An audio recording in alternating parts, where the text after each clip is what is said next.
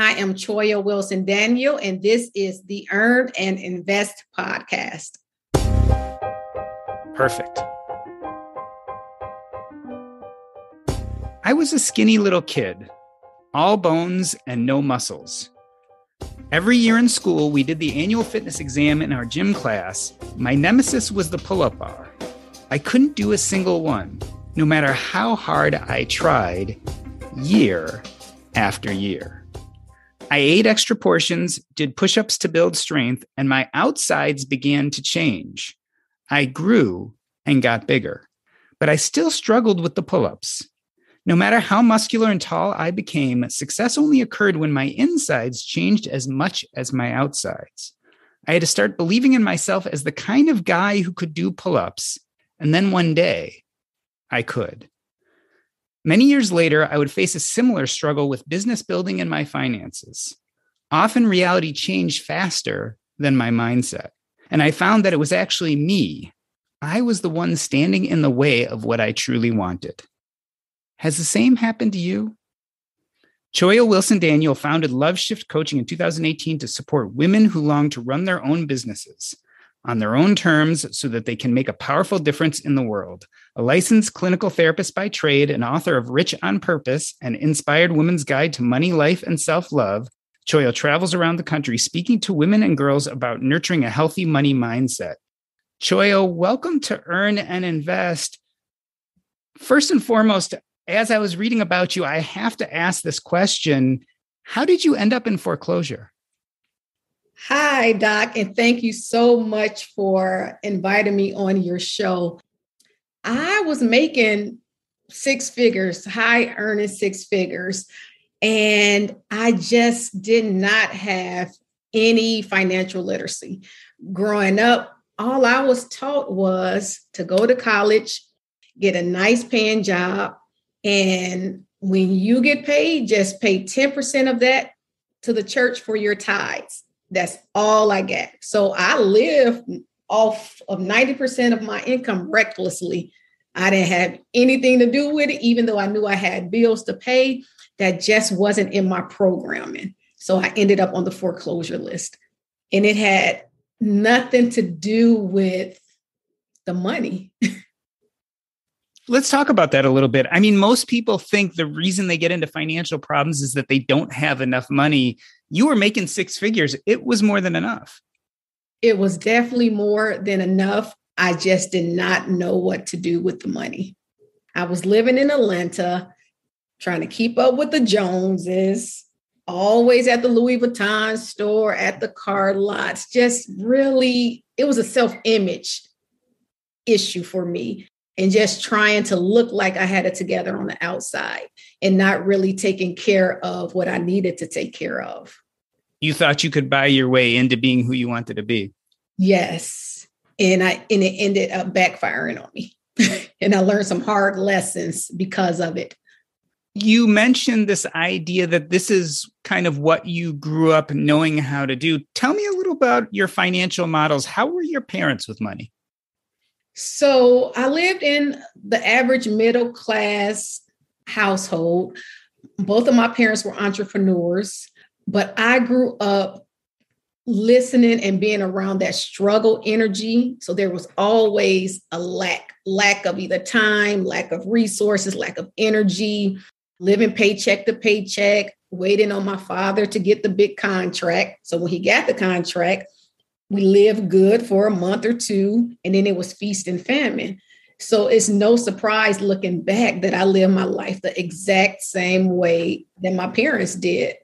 So that was my motto: live paycheck to paycheck, no real conversations about investing. It was just always go get a good job. They didn't even encourage entrepreneurship. It was just get a good job with a nice pension and have some security. So they were both entrepreneurs, but it sounds like there was this environment of scarcity, like you better spend it while you have it because it may not be here. It was the message that I received growing up, not intentionally, was there's never enough. You're always going to run out. So you're at this place where you grew up with this idea that there's never going to be enough. You're making six figures, yet you end up in foreclosure. What was that rock bottom? And if so, what does that look like? And what does it feel like? It was definitely rock bottom for me. I panicked. I, of course, went to the extreme. I thought I was going to be homeless, and I had to figure it out real quick. And for me, figuring it out was not getting more money. It was what's really going on in the inside of me. What's causing this to happen? And I had to really, really go to the root of those results. And that was hard because I didn't want to look at myself. I wanted to blame the government, the president, not making enough money. I wanted to blame everybody but myself. I did not want to look inside to see what was going on. Now, a lot of people get to that point, and instead of looking inside themselves, they keep on blaming. Was there an aha moment for you? Was there something that turned the tide where you said, okay, now I have to take personal responsibility? Yes, it was my image. It would have been too shameful for me to foreclose on a home.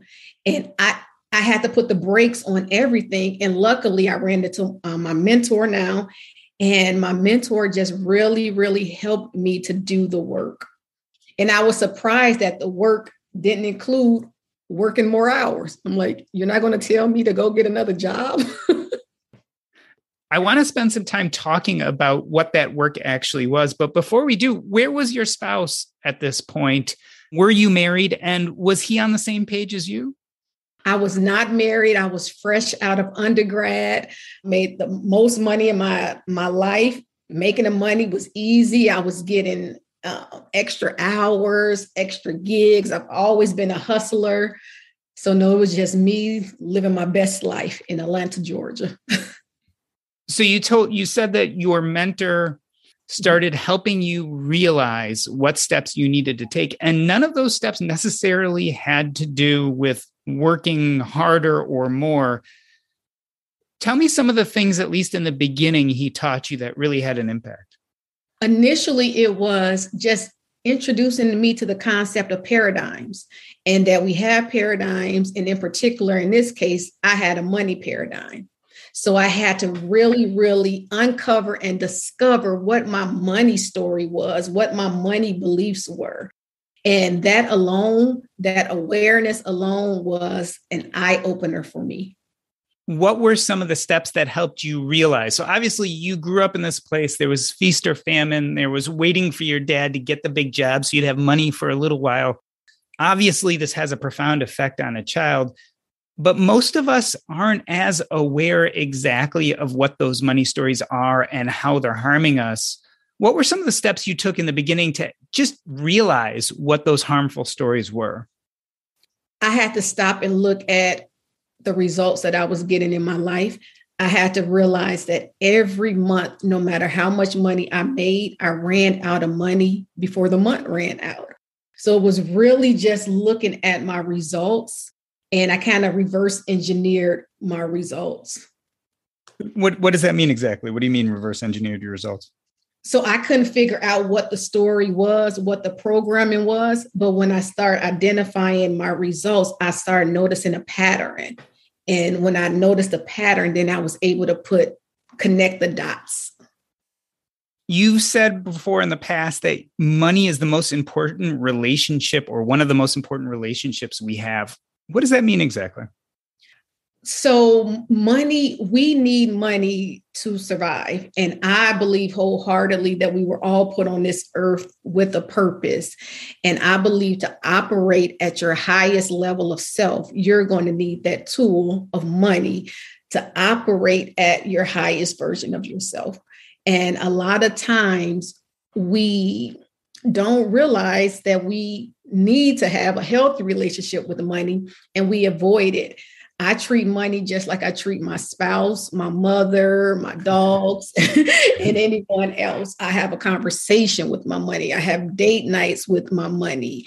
I really attend and appreciate my money. And then it sticks with me now. Before, I was this toxic partner. I was treating money like a sugar daddy. And so it was no surprise that it stayed away from me. I didn't appreciate it. I didn't value it. I never said thank you. for what it has provided for me and my family. I wasn't grateful for it. And if you're in a relationship with someone that's not grateful, that never appreciates you, that's always resentful, at some point you're going to leave that relationship. And that's what money did to me. So relationships take work, right? It's not easy to be in a relationship. I've seen you say before, it takes a lot of work to be broke. Tell me about that a little bit, because it sounds like what you're describing, being healthy with money, also sounds like it's a good deal of work too. Yeah, so there's always work involved, but I had to choose my heart. And I've been broke before and I've been abundant before. And I like feeling abundant way more than I do like feeling broke. So I don't mind working and sacrificing with the outcome that's going to produce the results that I want. Being broke is hard. You're working all the time. The anxiety, the shame, the guilt that you experience because you're always trying to figure out how to get more. So you're in this get mindset. And with that energy alone, it's draining. I was having headaches. My health started to decline. It was a lot living in a broke mindset. You talked about the guilt and the shame. Do you think that's primarily an issue around money? Or do you think when people are feeling that, it's about some deeper worries and concerns and they kind of play it out with the relationship with money? I think it's both. I know there's a lot of shame attached to debt, which creates more of debt because for whatever reason, we're listening to that shame voice and we refuse to let it go. And so that keeps us in that same cycle. So we're talking about dealing with some of those paradigms about money, and you've related this idea of dealing with money as like being in a relationship. Do you feel like it's more difficult as a woman dealing with these things as opposed to a man? Because I know a big part of your platform and a lot of your coaching is to women specifically. How is it different? Well, we were trained that as men are the face of business. Like if you're a woman, you should stay in your place, stay in the home, be the housewife. So it's really difficult for women to show up in a world that was created for men. And then when women try to start charging what they're worth, that's a whole nother level of judgment and shame. So women continue to underprice and quote unquote, stay in a woman's place. So yes, I think it's extremely difficult to be a woman in business. It's getting easier now because society is accepting it more, but it's still a hard place to be in. When we were discussing your parents, you said my parents were entrepreneurs. And then we talked a lot about your dad's experiences. What were your mom's experiences? Was she a business person too? And how was it for her? So my mother is a fourth generational blueberry farmer, and I saw her put her entrepreneurship and dreams aside initially to help support my father's business. She actually went back to work for a while. Then she was able to leave her job and she started her business again, but the farm ended up being on a foreclosure list, just like me. She didn't foreclose, just like I didn't foreclose, but her name was on the list. And I saw the struggle with entrepreneurship. And I realize now why it was never encouraged for us to go that route. But I saw my mother struggle more trying to be an entrepreneur than I did with my dad. Compare and contrast kind of your experience with your parents to also coming of age in Atlanta, a place where entrepreneurship in the last decade has been booming. Did you find some better role models within the community, people who maybe had more of an abundance mindset as opposed to scarcity while living in Atlanta?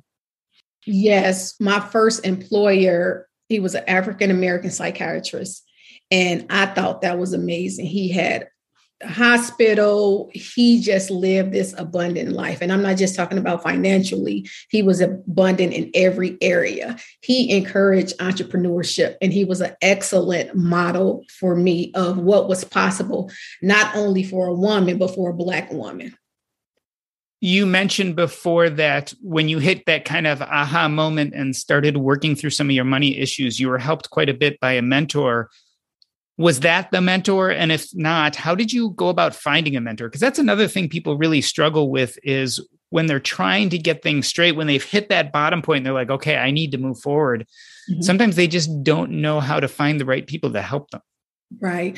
So no, he was not my mentor. Now, he was my supervisor. So I did get some mentorship from him, but I found my mentor on YouTube and I kept watching him and his message kept resonating with me. And then when I reached out to one of his staff members, when I heard the price tag, I'm like, oh my gosh, I cannot pay for this. And then, I kind of ignored it for a couple months. And then my spirit just kept leading me back to him. And I told myself, I cannot afford not to pay for his program. I pulled money out of my 401k. And that was the last time I ever had to borrow money again. Wow. So you knew, because that's a big step to pull money out of your 401k. You knew that it was time to actually invest in yourself. I had to do something different. Nothing else was working up until that point. And if I knew what to do or how to do it, I wouldn't have been in that position. So I had to find somebody that was steps and steps and steps ahead of me that could really help me clear out all this gunk that was in the inside of me, this junk, the debris, as I call it. I'm interested in this idea of how you find a mentor. You chose to invest specifically money in mentorship. There are a lot of people right now who feel like they're on their last dollar. How important is it to pay for help as opposed to try to find someone to volunteer, try to find someone in your community? Is it something that we should pay for? Yes, for me, when I paid my money, I paid attention. Now, when I wasn't paying and I was doing all these free trainings and free seminars, I wasn't showing up. But once I paid that money, it forced me to pay attention. And I knew that I needed a return on my investment. And the only way I was going to get a return on my investment is if I did everything this man told me to do. And so I showed up just like it was a job. Every week, every hour, I did the homework. I was authentic and I showed up because my life really depended on it. How important is it for your mentor to look and sound like you? Because, just based on your brand, you're a woman, you're a Christian, you're an entrepreneur. You were just saying that this mentor that you paid for, in this case, happened to be a man. How important is it for them to look and sound like you do? So he doesn't look or sound like me, but he had the results that I wanted. So I was looking at his results, I was looking at his lifestyle, and I was looking at his track record. And for you, again, that sounds like another case of reverse engineering, right? So you said, what do I want my goal to be? And how do I work my way back? And this person seemed to really speak to you. What compelled you so much? Was there something specifically about his message that you were drawn to? Yes, he was broke like I was. He was broken like I was. His story just resonated so much with me. And I said to myself, if he can do it, I can do it. He came from a family with no education. His highest level of education was like 8th grade education, was raised in the Great Depression. Poverty was his mindset. And he wasn't born into wealth. He didn't have a silver spoon and he earned everything he's making now. And I said, oh, that's me. That's my story. I can relate to that.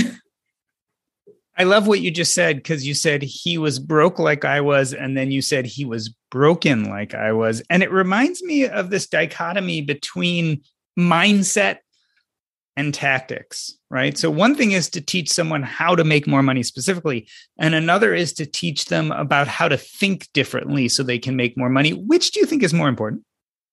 How to think differently. Because if the thinking hasn't shifted or changed, then you'll get results, but it'll be temporary. We're looking to get permanent results. And the only way to get permanent results is to change that paradigm and to change that thinking. For you, did that happen quickly? I mean, I've heard people say that their mind kind of changed once they got the right message, their mindset changed immediately. Whereas I've heard other people say it took them years to kind of wrap their head around this. How is it for you? So I had to stay in the study. It didn't happen for me overnight. I work every day till this day, working on my mind and my mindset. First, for me, it was the confidence. The confidence shifted first. And then that was like a ripple effect. But I make sure I'm in this material and I'm studying every day. I wish it could have happened for me overnight, but that's not my story. It took 30 years for this program to get in me. So it's definitely going to take some time for me to reprogram my mind. And what does that look like today? I mean, do you still feel like you're in the midst of mindset change? Is it still something you're constantly studying? I'm constantly studying. I'm constantly becoming aware. And every day is expanding. And every level, new level I play at, that old paradigm shows back up, but I'm aware of it. And I just kind of dance with it and keep it moving. And tell me something more recently you discovered about yourself, because it does sound like it's a constant evolution. Have you had any interesting epiphanies lately? What kind of things are you even still learning after you've built quite a successful life for yourself? Yes, I'm still learning, and my mentor pushed me every day. Like, you're comfortable now, that means you need to grow some more. I thought you get to a certain place and it was done and it was over. And that's not true. So I'm expanding every day. And every day I reach a goal, I have to dream bigger and realize it's not over yet. I can't just stop. There's another level to this. So yes, my mentor is definitely throwing me off the ledge and pushing me. Is it safe to say that this is meant to feel uncomfortable? It is safe to say it's meant to feel uncomfortable. When I feel uncomfortable, I know I'm growing. When I stop feeling uncomfortable, I'm just stagnated. And I'm not saying uncomfortable in the sense where I'm stressed and anxious every waking minute of the day, but I have to feel uncomfortable, or I have gotten too comfortable at the level that I'm at.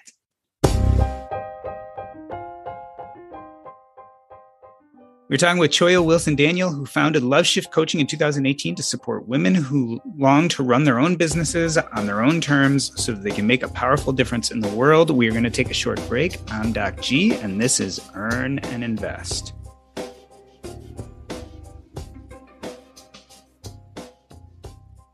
All around the world, tech companies are innovating and driving returns for investors.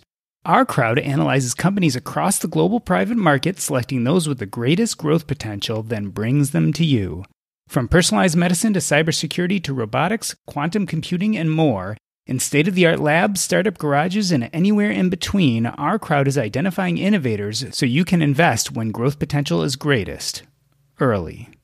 Our crowd's accredited investors have already invested over $1 billion in growing tech companies, and many of their members have benefited from the 46 IPOs or sale exits of their investments. Now, you can truly diversify your portfolio by investing early in innovative private market companies at Our Crowd. Join the fastest growing venture capital investment community at ourcrowd.com/EAI. That's OURCROWD.com/EAI. Let me reintroduce you to Choyo Wilson Daniel. She is the founder of Love Shift Coaching, as well as the author of Rich on Purpose, an inspired women's guide to money, life, and self-love. Choyo, let's talk about this idea of getting healthy with money. We started mentioning it earlier in the show, but I want to go through the steps. One of the first things you talk about are money blocks and how we address them. What are money blocks exactly? Money blocks is really just anything that's preventing you from having the flow of money come in your life like you want it to come. So anything that's preventing you from adding an extra zero to your income, anything that's stopping the flow of money. Give us some examples, either from your own life or from some of your coaching clients. An example of a money block could be not charging your worth, underpricing. And that's something you said, especially female entrepreneurs commonly do. Yes. Yes. That's definitely a common one. The fear of loss. A lot of women believe that if they have the money that they want, or if they live in abundance, they're going to lose something they value, whether it's relationships with family and feeling like you don't fit in anymore, whether it's the loss of spirituality, the loss of simple tax returns because they know it's going to get more complicated. So the fear of loss is a huge one as well. So let's talk about that specific money block, the not charging enough.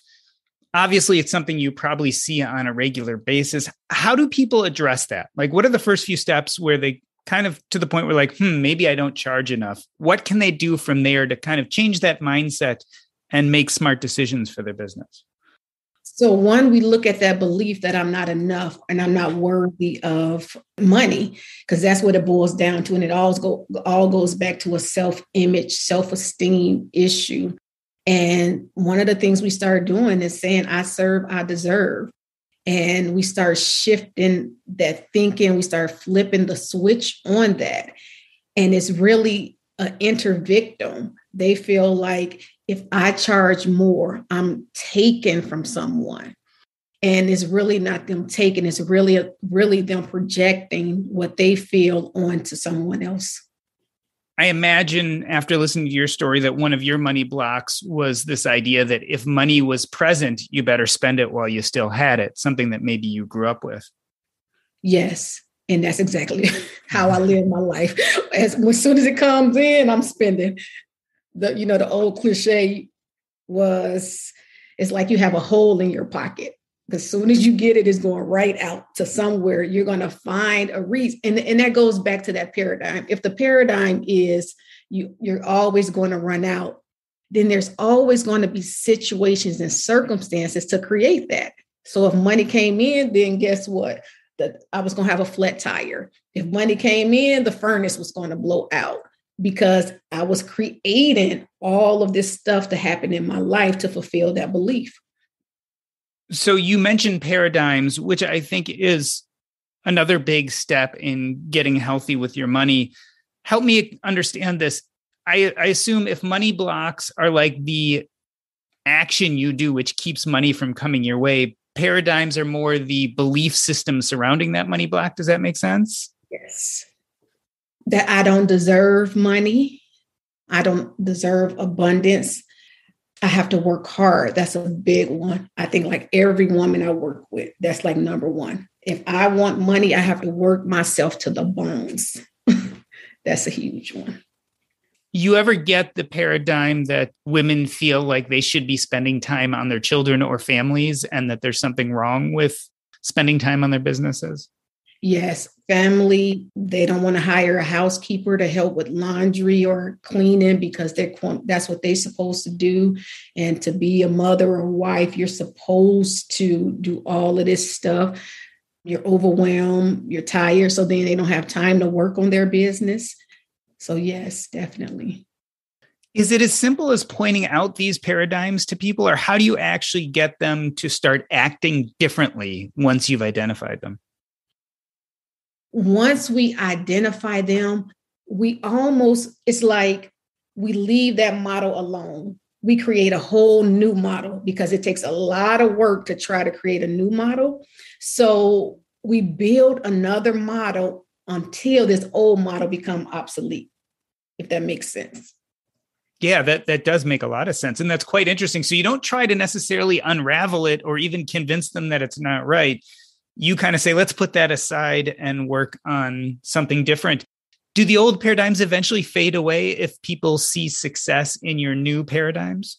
They fade away, but they're always there. The difference is now you are aware of the old paradigm, and it doesn't have that control over you. It doesn't have as much power. So now we're just dancing with it. And it's just like a shower. You're going to take a shower every day. We're doing the same thing with these money paradigms. We're cleaning and washing them off every day. But we are aware now, and we're not going to give as much attention to it. So it's going to die down. It's not going anywhere. It's going to be there. And every new level, the same old paradigm will show up. It's interesting because what that makes me think about is the fact that acceptance is a huge part of this process. Accepting that we're all kind of flawed and that we have these funny ideas about money. And you're probably one of the first people that I've ever heard say, you know what, don't try to get rid of that. Let's just kind of accept it and move on to something healthier. Because I'm lazy by nature, and that's a lot of work. That's a lot of work. And I don't want my time spent with these women spent on looking at all the negative stuff, using all our energy, not to blame, but blame comes up. That's a lot of work. Now, another part of getting healthy with money is realizing the difference between your internal and external image. You say something that I love. You say you can't outperform your image. What does that mean exactly? One example is early on, I just felt like I wasn't enough. That was my self-image. I'm not enough. I felt like I had to go outside of me, which looked like for me, getting multiple degrees. So I just kept getting degrees, kept getting certificates. And after each degree, each certificate, each coaching, training, I still felt like I wasn't enough. So I couldn't outperform that with all of this stuff on the outside. It wasn't until, and I could have saved myself tons and tons of money and tons of debt if I would have done the job internally first. It's an inside job. It's inside out. I was looking at everything on the outside. I thought another piece of paper would make me feel like I was enough to show up and coach women. I thought that if I got another certificate or some more alphabet to add behind my name, that it was going to make that shift for me. And it wasn't anything on the outside. So you can't outperform that. You have to do the work. You can't run from it. You absolutely have to do the work internally and shift that self-image. And then you'll have what you want to have. Some of those letters after your name are a licensed therapist. And as I listen to you talk, I realize how much of dealing with your money is really therapy. And maybe people don't always, maybe they want to go and look at the numbers and look at the budget and feel like that can be enough. But it sounds like for you and your style of money coaching, a lot of it is really using your therapy background to uncover some of the deeper issues people are facing and how they relate eventually to money. Yes, definitely the money trauma. A lot of women have so much money trauma, for sure. Yeah. Money wounds from childhood. Yes.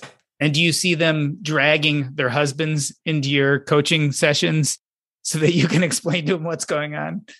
Yes, a lot of women do, but I always say, let's work on you first. And when he see the change in you, then we can bring him on. That's a whole nother beast within itself. Men, the thought process with men is different. And not just men, but spouses in general. Do you find that your coaching clients, as they're going through these changes, do they get some pushback from their family, friends, and spouses about the changes that are taking place in them?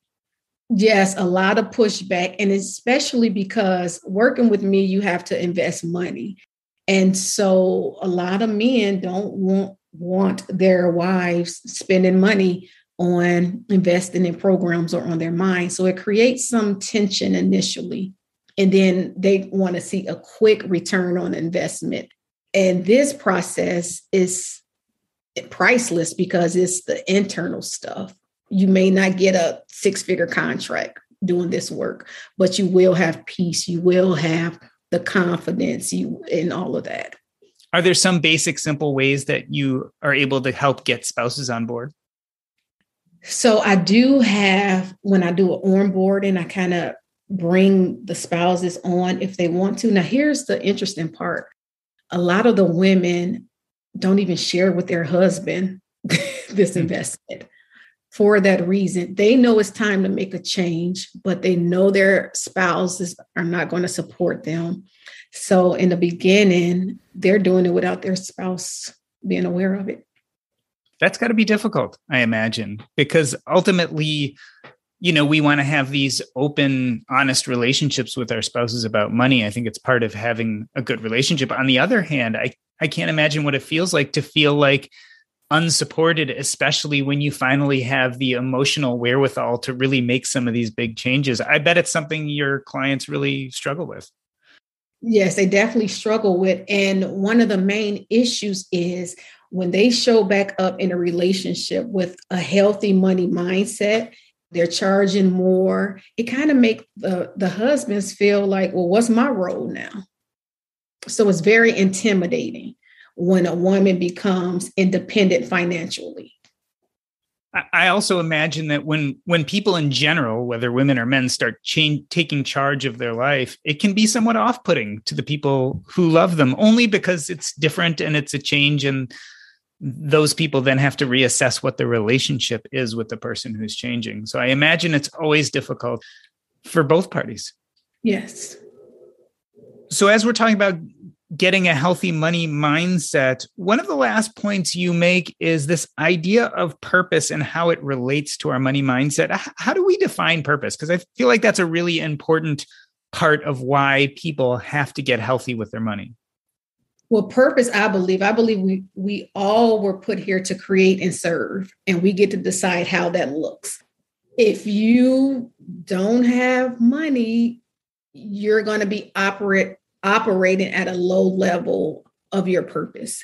There's no way that I can be a light in this world if I'm worried about paying my light bill. So you need the money to help you operate your gifts. I like that. There's no way I can be a light in this world if I'm having trouble paying my light bill. Yeah. Why do you think money conversations have so much fear involved with them? I mean, it's something we're really scared to talk about. We don't like to talk about this in public. Well, for me, we didn't have money conversations growing up. And then when I became an adult, it was, you don't tell anybody about your salary. Everything was a secret around money. And one of my goals is just to normalize this conversation with money, but it has always been a hush-hush zone and no one talks about it. Do you think we'd be better if we talked about it more frequently, not just with our close loved ones, but with people in general, with fellow employees or friends or family members? Yes, I definitely think we need to normalize it like we normalize everything else. We can talk about every other area of our lives. If we can start talking about money like we talk about our kids, I think this would be a better world. I was about to say, you don't got to stop people from talking about their kids. They're really good about doing that. So, right. Sometimes even when you don't want them to. But. Right. Because they love their kids. Mm-hmm. So if we start shifting the paradigm to loving money and appreciating money, we will talk about that as well. So when I think back to your story, I see this huge self-image shift. And I imagine with your coaching clients, they go through something similar. What happens to the relationships? I mean, at some point, do people start making new friends because their old friends are part of an old paradigm that doesn't necessarily fit what they've become or what you became when you went through all this? Some people do, and I definitely encourage people to be around, have a circle of people that's going to pull them up and not cage them in. Some relationships definitely switch. Now, they're not leaving their old relationships or friends, but they are creating new relationships that's in alignment with this new mindset. And that's one of the fears. That's why a lot of people don't do this work, is because they don't want to leave those relationships because they don't fit in anymore. One of the things is relationship with other people. The other is our relationship with spending. Your own personal story, obviously, you've gone quite on a journey about how and what you spend on. How do you know when splurging is okay? Like, isn't part of the fun of having money is you can go out and sometimes buy expensive things? How do we know when it's all right to splurge a little bit? So with two things with me, I have shifted my mindset from a consumer to an owner. So now when I buy stuff, when I consume stuff, I normally have some level of ownership in it. So it doesn't bother me as much now because I know if I'm buying an Apple phone, that transaction is profitable for me because I have share in Apple. So when I spend now, I'm spending because I'm an owner and I don't mind spending now. Now, if I don't own what I'm purchasing or what I'm consuming, I buy what I want because I deserve it. And I tell anybody, if you want to buy it, earn it and go buy it. But the difference now for me, I was just spending before with no purpose. Now when I spending from an ownership thought process, if that makes sense. Yeah, it reminds me of this idea of spending to be something you're not, which I think is something that you probably did a lot of before you kind of changed your mindset to spending for pleasure and enjoyment, which is a whole different thing. Your own pleasure and enjoyment, not necessarily other people's. Right. When you speak of being an owner, whether it be stock or in businesses, we've talked a lot about entrepreneurship, and I think that's a huge part of your platform. Is that essential to getting your money mindset right? Because there are a lot of people who don't want to own businesses, right? How important is being an entrepreneur in this whole program that you're talking about? So I think it's very important, and they don't have to own a business. They're just owning like the way they think, because the reality is, and what I believe is, if you're not an owner, your financial future is not secure. So we try to shift them to think ownership. It doesn't have to be a business. It can be multiple ways, but just to start thinking like an owner if you want to be secure in your future financially. So I use stocks all the time. Let's not just think like a wage earner. Let's think like an owner and just buy. I say it all the time, one share at a time. Just buy one share at a time. And that, for me, that was the shift in my mindset that I needed. So thinking about someone like me, a physician who's maybe an employee in a practice, you have set wages, but maybe being an owner is putting money into that 401k and maxing it out every year. Is that kind of the thought process you're talking about? Yes, just some security in your future. Yes. So you've come a long way, obviously, from being in foreclosure. Tell me about your current money mindset struggles. What do you struggle with even today after all these years of working on it? So for me, it's not a struggle with money. It may be another struggle like visibility. I believe that money is abundant and there's no lack.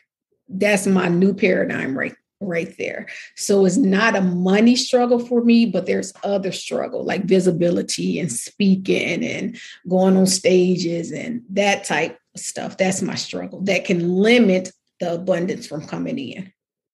It sounds like a lot of your concerns have moved away from the concept of cash and much more to purpose, right? Yeah. So what is my purpose and how do I fulfill that? And what's going to keep me from getting to my purpose? Is that fair to say? Yeah, that's fair to say. So obviously people can go buy your book, but clearly there are many people struggling with a lot of the same issues that you had. Are there some good resources, either online or otherwise, general resources people can start with? Because I often find that when people get to that mindset shift, it's often the first step that they have the most trouble with.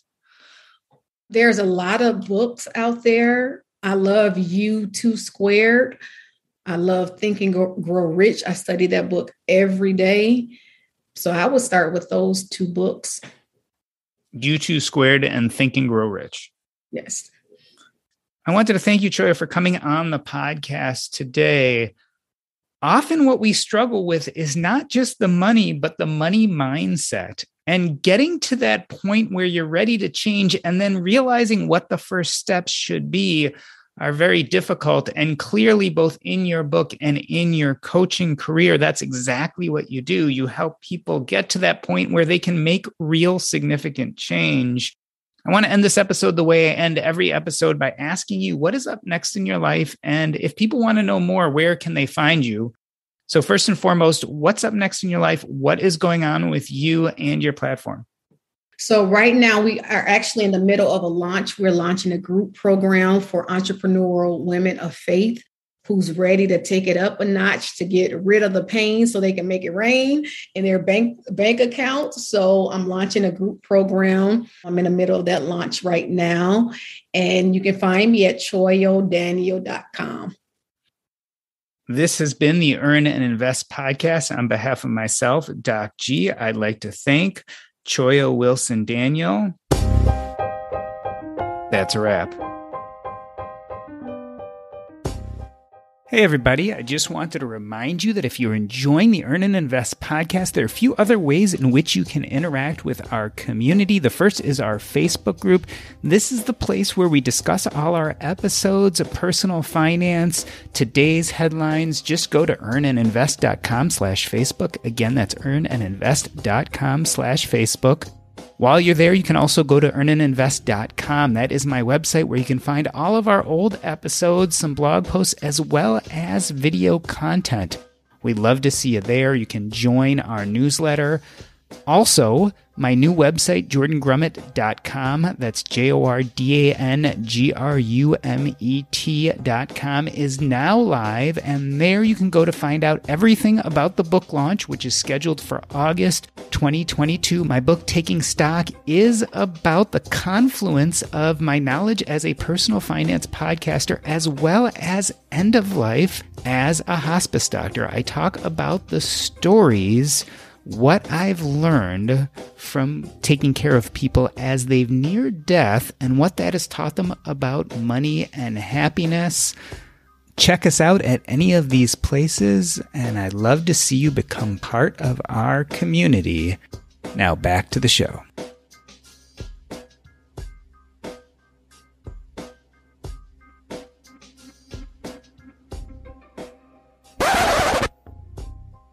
Tell me what you thought of the interview. Was there anything that we didn't cover that you wish we did? I keep recording because I do a little bit of an after show. So there's also a good chance to talk about things we might not have had a chance to talk about. Was there anything we didn't cover that you would have liked to?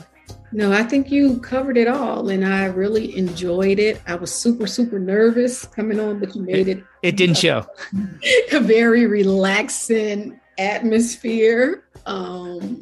And my paradigm, because I have visibility issues, all this morning I was trying to figure out how I can back out. Well, I'm glad you didn't. I'm glad too, and that's what I have to push through all the time. So yeah. I really enjoyed it. You know what? It's just like everything else in the sense, the more you do it, the better. One of the things I did like about you when I was looking at your pitch letter was the fact that you hadn't been on a lot of podcasts. So it is true. I know when I get someone who's been on a million podcasts, I'm going to get someone who's really, really polished. But it's also someone whose story has been told a million times and who frankly can be a little boring. So when I saw you, I'm like, okay, that's someone who hasn't been on a lot of stuff. She has a story to tell. I think it makes for a better interview, actually. Even if it makes you nervous at this idea of being on the interview, I think that's when we get to some of the more interesting things, because most of the people tackling this stuff are not polished, right? They're not the ones who are the pros at everything. Most of these people are just like the rest of us. They're struggling. They're trying to figure it out. So someone who sounds like they do, but yet is saying this really important stuff, I think goes over really well. One of the things I didn't really ask you about, but I wanted to hear was, so we didn't really talk about the fact that part of your brand is specifically Christian women. Do you feel like people of faith, maybe Christianity or even women of other faith, that they have a whole separate slew of issues when it comes to financial empowerment? Yes. And I always teach, we only have two sources to go to, theology and spirituality. And it's the same for everybody, in my opinion, or my experience. Yes. And why do spiritual people have more trouble sometimes dealing with these issues when it comes to money and money mindset?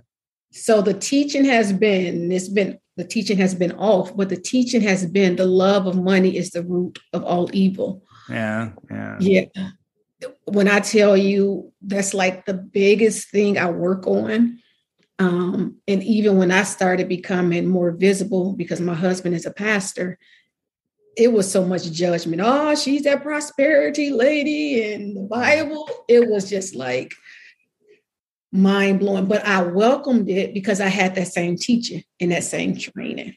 Yeah, it's funny, right? Because there are some negative archetypes of people who use Christianity and then appear to be profiting, right? Those multi-million, billion-dollar pastors who we've all heard about with the big mansions and the cars. But the other side of that is there are a lot of people who feel like there's something innately wrong with being prosperous. Yes.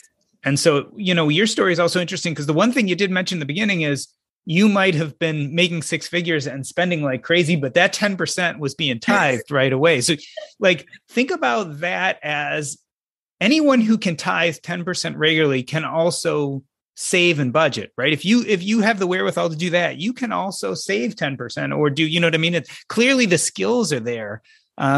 But you were able to separate emotionally this tithing, which was a very good, responsible behavior from what you were doing with the other 90% of your money, right? But that was ingrained since birth. Yeah. Like you can be getting put out of your house. You can't pay the rent. You can't buy milk, but you better put that 10% in that offering plate. Yeah. So that was ingrained. The budgeting and all of the savings, that wasn't ingrained in me at all. Yeah. Well, tithing was part of your money paradigm, right? Yes. Yeah. And so obviously the real positive in that is not only was it good because you were giving your money to an important cause, but also on some level, it gave you probably some of the skills that you eventually used to do better things with money, right? Because again, I think if you have it together enough to be able to tithe on a regular basis, you probably can take control of a lot of your other financial issues too. And because I went to a mega church, it came out automatically. So I didn't even have to think about that. Yeah.